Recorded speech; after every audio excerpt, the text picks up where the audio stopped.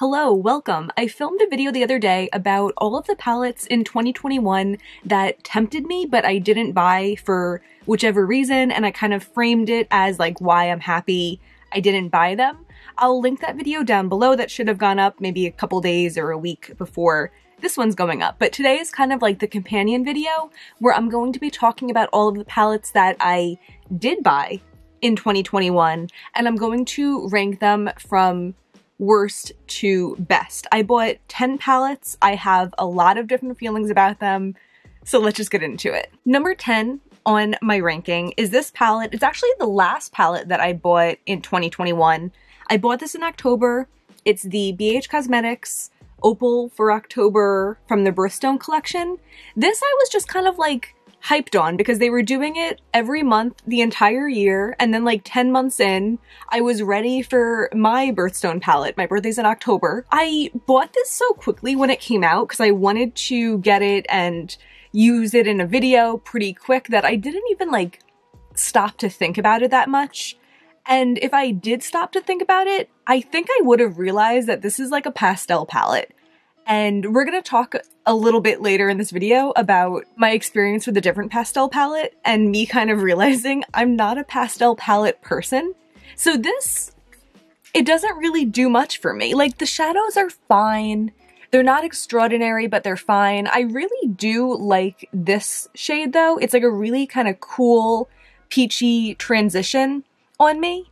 And I don't know, I might later in the year try to repot this one because I'm just not into any of the other shadows in here. And with the exception of this one, I haven't touched the shadows in this palette since I reviewed it in October. Number 9 on my ranking is this ColourPop mini palette.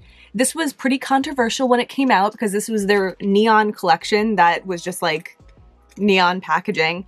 But I didn't mind that because I saw this and I'm like, this looks useful. I like this hot pink in there. I like the range of neutrals. This is kind of how I like to use neutrals. I like a pretty light transition and then something to deepen up that transition with, and then something for my outer corner, which this delivers, as well as a inner corner shade and a pop of color. So what could go wrong? But I never reach for this. It just feels so cheap. And I think that's my problem with it, that like, I hate the packaging. Every time I think of this like translucent orangish packaging with the racing stripes on it. And I just feel like the inside looks so much nicer, but I don't know. I have been like randomly selecting palettes to use every month, and I am excited to use this one. It's possible my feelings on it will change, or it's possible my aversion to the packaging will prevail, and that will be the reason that I don't want to keep it. It's not like I need neutrals in my collection anyway. It's just, you know, sometimes palettes come out and you're like, this could be useful, even though like you're not gonna use it, you know? So I guess that's how I feel about this. It just feels kind of cheap. Oh, when I said we were going to be talking about pastels later, I didn't mean that much later, I mean right now. Number 8 on my ranking is the Give Me Glow Pastel Dreams palette. I love the packaging on this. I just think this is so beautiful. But I had such a roller coaster with this palette. I made so many videos on this last year, so if you're interested, I did like a first impression eye swatch video. I did a video where I did looks with this, which is kind of where my feelings of animosity towards it were solidified. And then I also did a video where I duped it out with my collection to the best of my ability.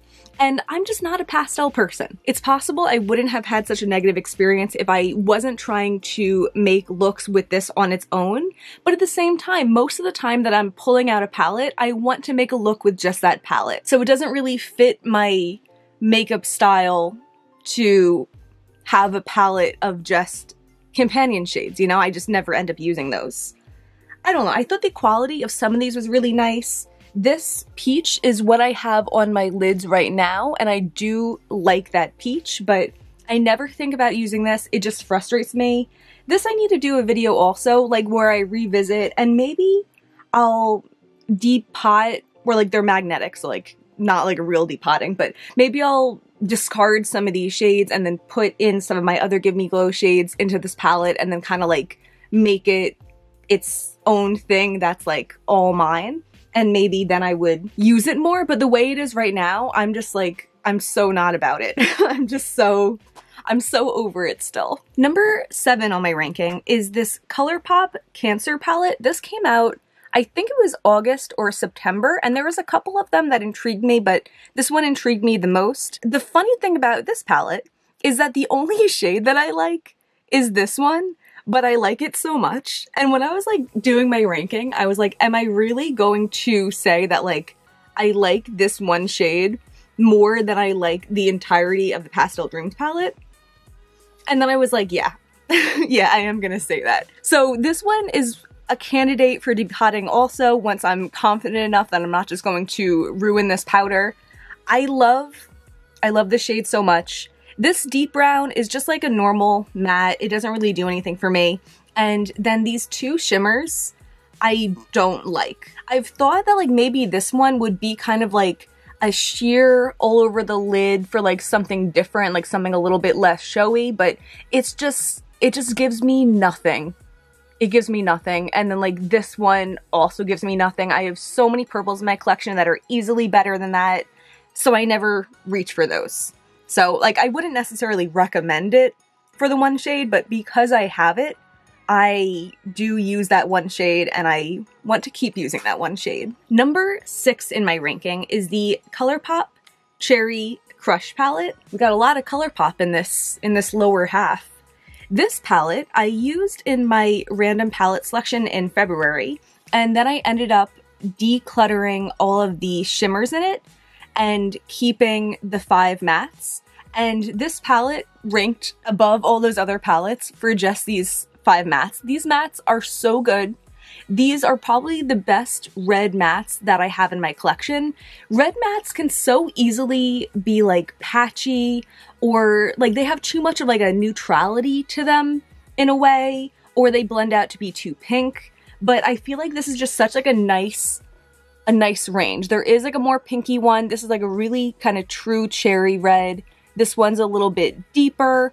This one's like a little bit more like a cherry cola, and this one's more like an orangey red. And I love them. I'm so happy to have them. I also really like this packaging. I haven't decided like what I want to do with these. I could pop them out and just include them in my single shadows, but I might also take some of my other small depotted ColourPop shadows and pop them in and see if I like using that as a little palette. But yeah, not the best purchase because I don't like the shimmers, but not the worst purchase either. For the next 3 palettes, when I was writing down these for my order before, when I was, you know, thinking about it and planning out this video, and I didn't write these down for 5, 4, and 3 because I couldn't decide, but I'm just going to make a quick decision here. But I'm saying that so you know that these 3 are all pretty close to each other in their ranking. I'm gonna say number 5 is this Sydney Grace Temptalia palette. This is the Radiant Reflection Light. This one I bought kind of on a whim, but mostly because of these 2 blues. I don't know what it is about them, but they just look so special and I like them a lot. I haven't used this palette that much. I did film a couple looks right when I got it that I ended up like not doing anything with. I still have those looks saved. I don't know if I'll incorporate them in the future or what, but it does like, I don't know. Something about it just speaks to me and I'm excited to use it more. I do have this blue on like kind of there a little bit, like on my inner third of my lower lash line, along with some other blues that we'll talk about in a minute. I like it.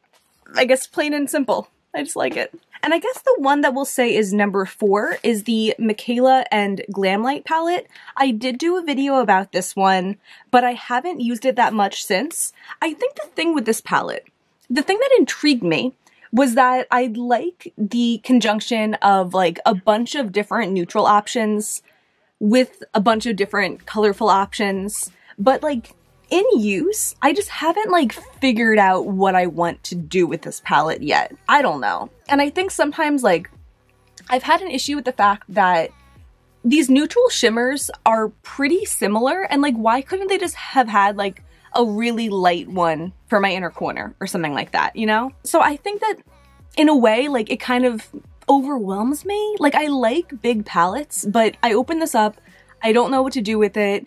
It's missing like a shade that I feel like if you're going to have, what is this, like 30 shades? Like you could have like a really light shimmer, or at least like some kind of like iridescent shimmer, something like that.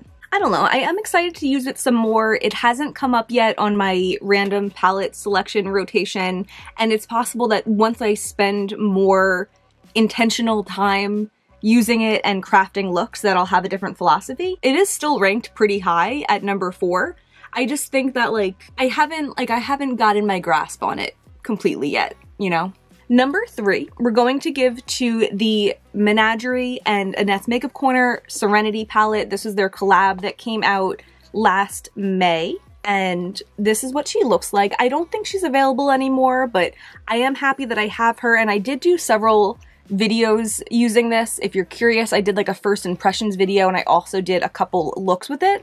My complaint with this palette is like it's just not so much my current makeup style. I do enjoy incorporating more neutrals into my looks now than I used to, and I know this is like completely Annette's makeup style, and that's cool. I like that, but it just makes me reach for it less because right now this isn't a complete palette for me. I especially really like these top 3 shades, and I do have this shimmery blue on my inner corner right now. I love that this is included. I love shimmery blues on my inner corner more than anything.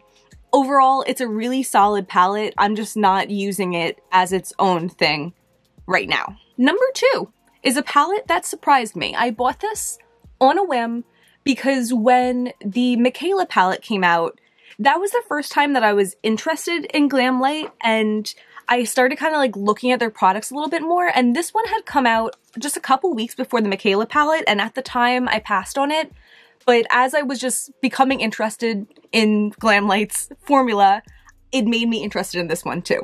So this is the Red Velvet palette, and it surprised me. It's just, the colors are way more interesting than I thought they were going to be. Like, I feel like all of these, I mean, pretty much all of the colors are just like unusual. All of the shimmers were like more duochromatic than I expected.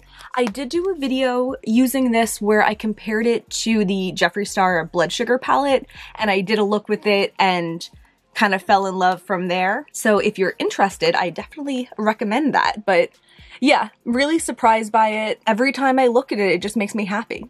And my number 1 palette that I purchased in 2021 is going to the Menagerie, I said that weird, is going to the Menagerie Flight Club palette. This one I bought last February, and I did do a couple videos on this one as well. And just as time goes on, this is just a palette that I continue thinking of fondly. I continue wanting to reach for. It's just really nice. I especially like those 2 lavenders up top. This one's more of like a true lavender, and this one has like a little bit more blue in it. And I also really like these mattes right here. I reach for it to use in looks. I'm using a couple of the mattes today for my crease and my outer corner. I just really like it. I just really like it. I think it's like a really cute monochromatic palette that's not too monochromatic, you know? And also on top of that, I like that these Menagerie palettes are magnetic, so I have the option to pop them out and mix them into palettes if I so choose. And that was all of the palettes that I bought in 2021. That actually went by a lot quicker than I thought it would. This might be kind of a short video, but I hope that you enjoyed that. If you have a favorite palette from 2021, I would be really curious what that was. Thank you so much for being here. If you enjoyed this, please give me a thumbs up and subscribe. It really means a lot to me, and that's everything for today. Bye.